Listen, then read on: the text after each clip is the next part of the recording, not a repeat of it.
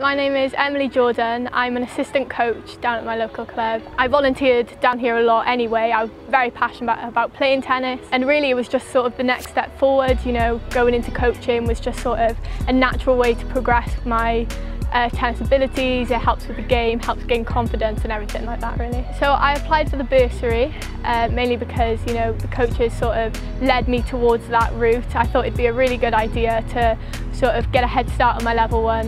It was quite an easy process, and I just found that it really helped me to gain confidence getting the bursary because, you know, someone was acknowledging the fact that I wanted to become a tennis coach, and it really helped me to progress forward to complete my level 1. So completing the bursary really helped me to progress as a coach. As I said, it really gave me that boost of confidence that maybe I wouldn't have got otherwise.